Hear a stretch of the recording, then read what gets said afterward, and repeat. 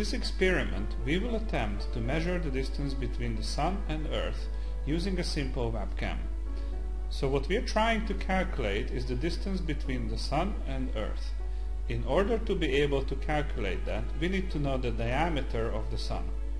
Using our webcam, we can measure the angular diameter of the Sun, which is the angle we mark with beta. As you can see, using the two pieces of data, we can set a right-angled triangle up, one side of which is half of the diameter of the Sun, the other one is the distance between the Sun and Earth.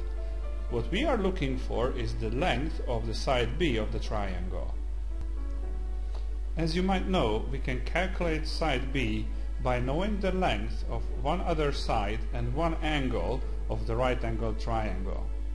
The easiest way to calculate this is by using the formula B equals A divided by tangent alpha, where A equals to half of the diameter of the Sun and alpha is half of the measured angular diameter. So our task now is to measure the angular diameter of Sun. In order to do this, first we have to know the total viewing angle of our camera. You can use the downloadable protractor sheet that you can find on the WebCam Laboratory website. Place the camera in the middle of the sheet. Place a pencil at 0 degrees. Rotate the camera so the pencil should be at the edge of the screen.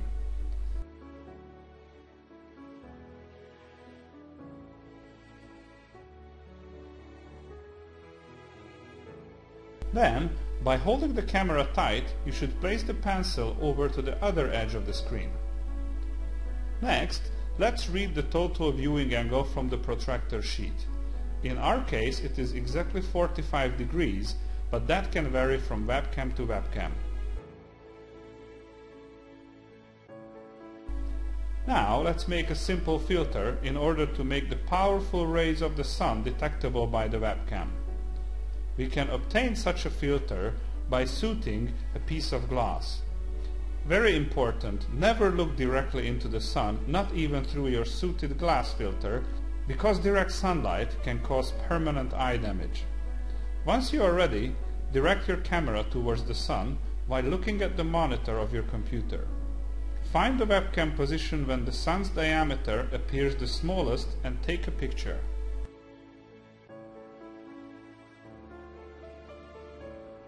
If necessary, you can use the color calibration panel in order to give more contrast to the picture.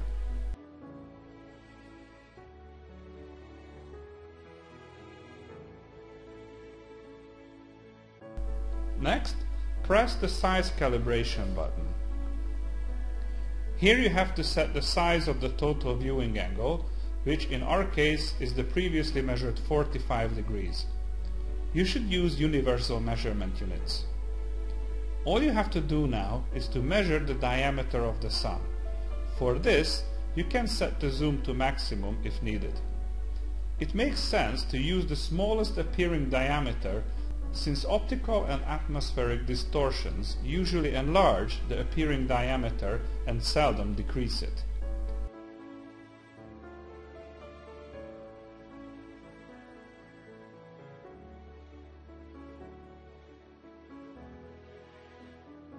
As you can see, the angular diameter of Sun is 0.52 degrees observed from Earth. Let's get back to the calculation. We need to obtain the diameter of Sun. In order to get that, you can use the internet.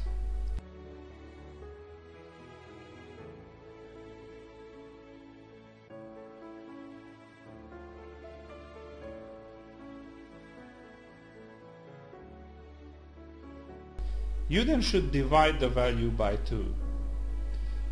After this, you should calculate the value of tangent alpha. In order to achieve that, let's divide 0.52 degrees by 2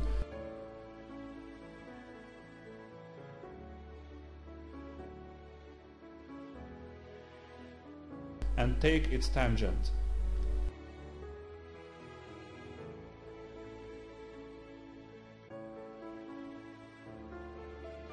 Now you have all the necessary data in order to calculate the distance of Sun from Earth.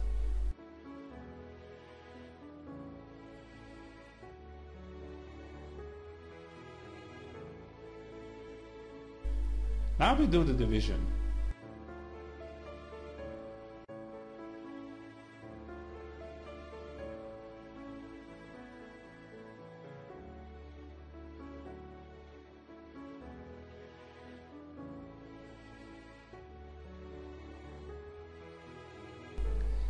The result is approximately 150 million kilometers, which is an exceptionally punctured figure compared to the fact that we are using a simple webcam to make the measurement. Congratulations!